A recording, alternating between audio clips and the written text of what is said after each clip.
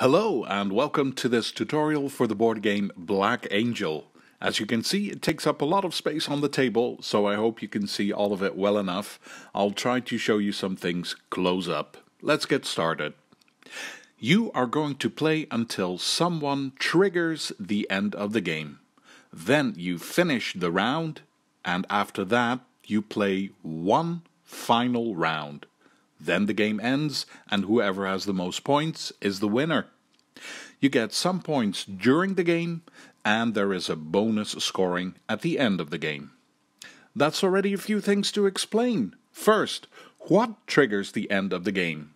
That can be two things. The game is either close to the end when this Black Angel spaceship reaches this planet, or when this deck of red cards runs out. And then you finish the round and play one final round. A round is quite simple, when every player has had a turn. That's all. Next, what are the bonus points that you can get when the game is over? If you have any of these black tiles in the middle of your player board, then they give you as many points as the tile says. If during the game you have moved any of these tiles to the right side, then they still give you points, but no more than 4 points. You score a maximum of 4 points for each black tile on the right side. But if there are any cards tucked under your player board next to those black tiles, then you get an extra 2 points for each card. If the game ended because the red cards ran out, then that's already it for the bonus scoring. But in case the game ended because the spaceship reached the planet, there's one extra thing. You can take all of your own robots from this middle space and all the items you have at the top of your own player board, put everything together and add them up, and then you get half the points for that. Alright, how do you play the game then? What do you do when it's your turn? Look at your own information sheet. When it's your turn, you can do either this or this. Sequence A or sequence B. That's it. Just go through all of this or all of this from top to bottom, A or B. Sequence B is mostly resetting things, so I'll start with explaining sequence A. Step 1. If you want, you can take one of the cards and slide it under your own player board. It can go by one of these 6 spaces that show little arrows at the bottom and the left side. Then you can use the special abilities that are written on the tiles that you have placed on your own player board. If you slide a green card under here, then you can use all the green tiles. Use the tiles that have the same color as the card you chose here. If you want, you can also choose to place one of the red cards here. Then you can activate all the tiles in that row. So that's the first thing you can do in sequence A, but it's optional, you don't have to. Later in the game these cards will get removed, so don't be afraid to use this action. Step 2. You take one of your own dice and use that to do one action. Every player has their own dice in their own section. I'm playing with pink. Here's my pink disc on the board, so this is my section to keep my dice in. I take one of these and use this for one action. I'll explain each action in a moment. But first, step 3. The last thing of sequence A is that you can take one card from these decks. You take a card that has the same color as the die that you used for your action, that goes to your hand, and then you return the die to the general supply here. You end this by checking if you don't have more than 6 cards in your hand. And you don't have to count the red cards for that. only these 3 in the main colors of the game. If you have more than 6 of these cards, then you have to discard some. That's sequence A. Maybe slide a card under your board to activate some tiles, and use one of your own dice to do an action. You end it by taking a card and returning the die. This is what you'll be doing most of the time when you're playing this game. So, what are all the actions you can choose from when you're doing sequence A during your turn? Before I get to that, let me quickly tell you some important rules. The first thing is that you always have a choice between taking one of your own dice from your own supply here, but you can also buy one of the dice from another player.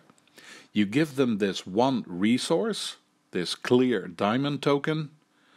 The other player gets this, and then you can take one of their dice that you like. Another thing is that you can always spend one of your own red cubes to turn that die that you're going to use upside down. Just flip it over to the other side. You can only do this with your own dice, not the ones that you buy from other players. And the last thing, if a die ever has a red cube on it, then it's damaged and you can't use it. Alright. Get ready for a bit of a list. There are plenty of actions you can choose from, but you always can look at your own information sheet for help. When it's your turn, you can choose to place your die on one of these spaces on the main game board. There are 6 spaces. They each have a number even. Here they are. 3 of them are the same, but in a different color. I'll explain those in a moment. But you have this yellow space.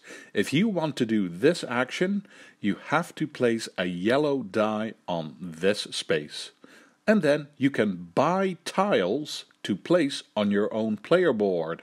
Remember that each tile has a bonus on it that you can activate at the start of your turn. If you placed a die with a number 1 on it, then you have 1 credit to buy a tile. If you placed a 2, you've got 2 credit. You could even buy a black one for that. With a 3, you have 3 credit. You can buy more than 1 tile if you have the credit for it. A star on a die means 0. You can't buy anything for 0 credit. If you took a black tile, then you immediately refill the empty space. If you took one of the other colored tiles, you don't refill them. Leave it empty. Then you place the tile on your own board. Can you place them any way you like? No, that's not allowed. If you took a black tile, then you have to slide it in at the bottom left corner, either from the bottom or from the side, like this. If you took one of the colored tiles, then you have to slide them in from one of the spaces on the outside, so either the bottom or the left side, where the arrows are. If sliding this tile causes another tile to be pushed off your own board, then it's ejected. If it's a colored tile, then just keep it to the side somewhere. If it's a black tile that gets pushed off, then you can place it on one of these 3 spots on your own board. In that case, you will never score more than 4 bonus points at the end of the game, but at least you do get 2 bonus points at the end for each card that you have slid under next to it on the right side. So that's the yellow action. Buy tiles. Next, you have this blue action. If you place a blue die here, you can remove little red cubes from the game board. These are damage to your ship, and it's best not to have them. If you place a die with a 1, you can take 1 red cube from anywhere you like. If you place a 2, you can take 2, and so on. And then you have a choice. Either you put the red cubes into your own supply on your player board, or you place them on your own tiles to activate them. You can see each tile has a space for a red cube. As soon as you put one there, you get whatever the tile gives you. My advice is to do this, because later in the game, when you have to remove them, you don't lose them, but you place them here in your supply anyway. That's already it for this blue action. Remove red cubes. Another reason to remove red cubes is that if there are ever two red cubes next to an action, the value of the die that is placed there is decreased by 1. So if I put a die with a 2 here, it counts as only 1. And the last action is this green action. Place a green die here to remove red cards from the game board.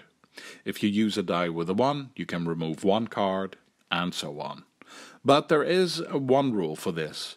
If a space has more than 1 red card on it, you can't remove 1 from there and then 1 from another space. You have to remove as many cards from one space as you can. But that's it. Go here to remove red cards. You can take the red cards into your hand and you can use those to slide under your board to activate tiles.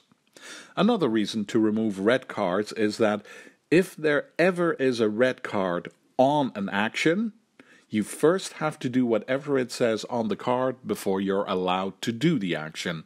It will always be something bad, so get rid of those red cards off the board.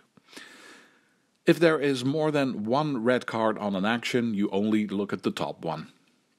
So, those are the 3 individual actions on the main board.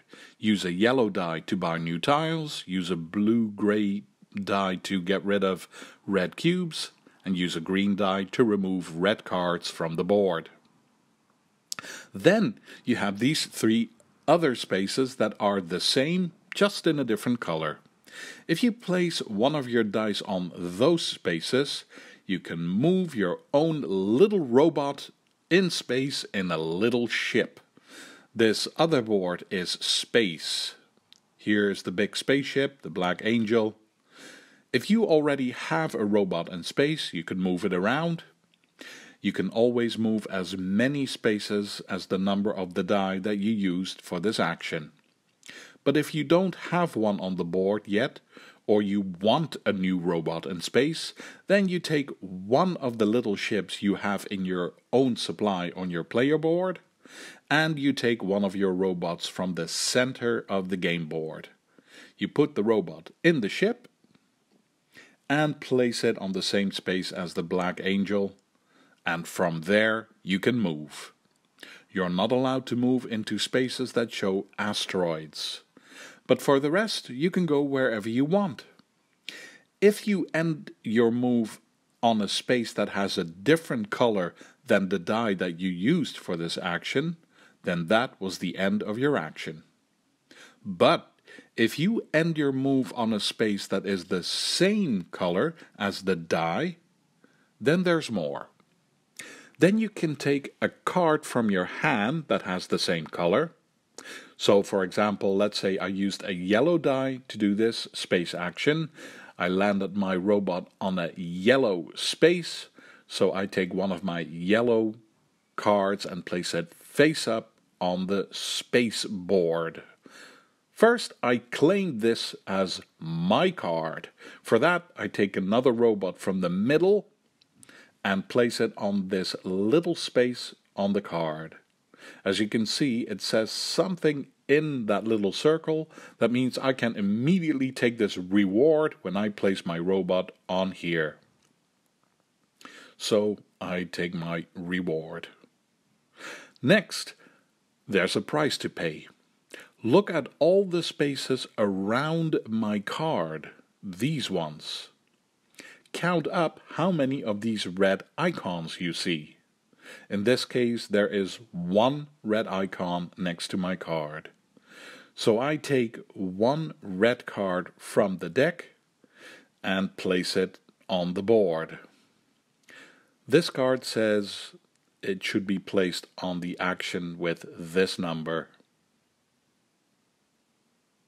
so here.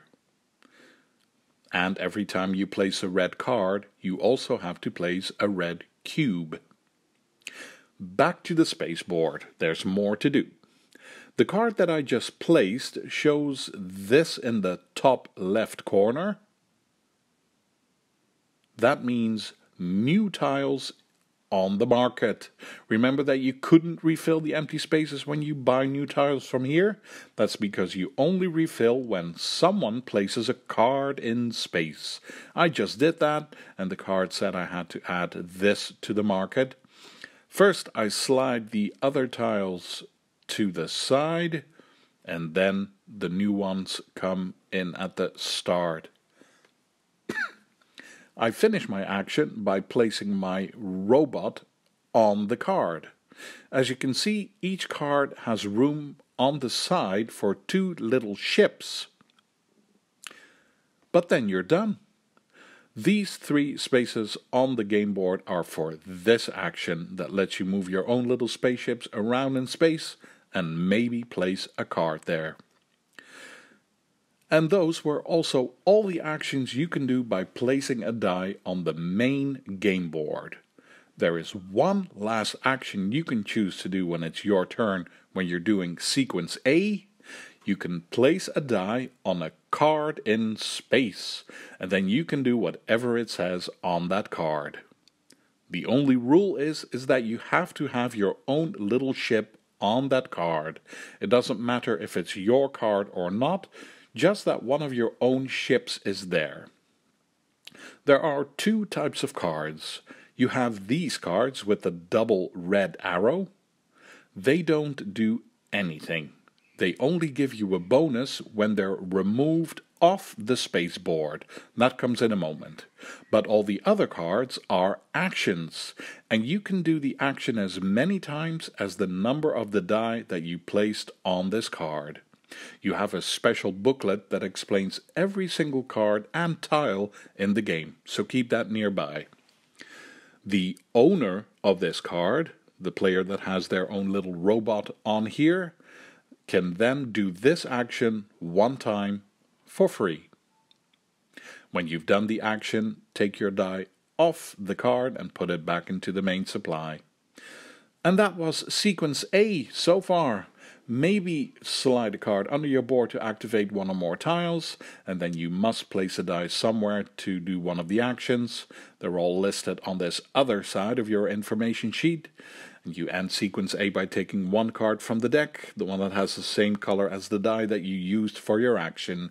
If you have more than 6 cards in your hand, you have to discard cards. But you don't have to count the red ones. They are excluded from your hand limit. That was sequence A. Now let me explain sequence B, and then we're done. When it's your turn, you can choose to do sequence B, and this is how that goes.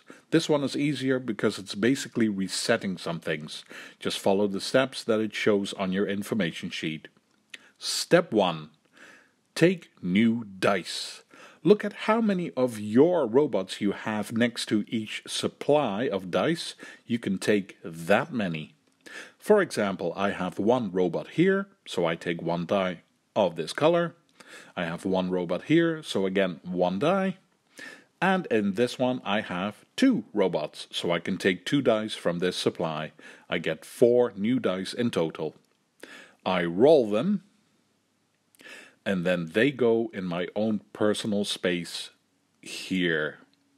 If I want, I can pay 1 resource to put one of those dice down here in this area, and then the other players can't buy that die away from me. But you can only move 1 of your new dice down here. Then, step 2. I remove all the cards that I placed around my own player board, the ones at the bottom and the ones on the left. Not the cards on the right, they always stay where they are. And any red cubes that you place on tiles go into your own supply. And now you can use them to flip dice upside down if you want. And the last thing of sequence B is step 3. Move the black angel forward 1 space, This way is forward toward the planet. Then take the bottom part of the spaceboard, this one, flip it over and place it at the front. Done. That was sequence B. If there had been any one or more cards on this spaceboard or robots in little ships, then everything gets removed from the board. Robots go back into the main supply. The little spaceships also go back into the main supply. They are lost. But the cards go under your own player board on the right side. This is for extra points at the end of the game. In case the card had a double red arrow, you can now get what it gives you. This is a reward that you get when the card is removed from space. So, sequence B is take new dice, clean up your own player board, and go forward in space. If you ever flip over the spaceboard that has the little planet on it, you put it back at the front, but then you can remove the little planet and replace it with the big planet. Put it in the middle, and then later in the game the Black Angel will reach it to trigger the end of the game. That is, if you haven't run out of red cards first. We're there. This is how you play Black Angel. It's a lot of information, but luckily you get help from the main board, your player board, your information sheet, and this booklet that explains all tiles and cards. I hope you feel like you have a good sense of how this game goes and that it sounds interesting. Thank you for watching. Feel free to leave a comment and see you for the next one.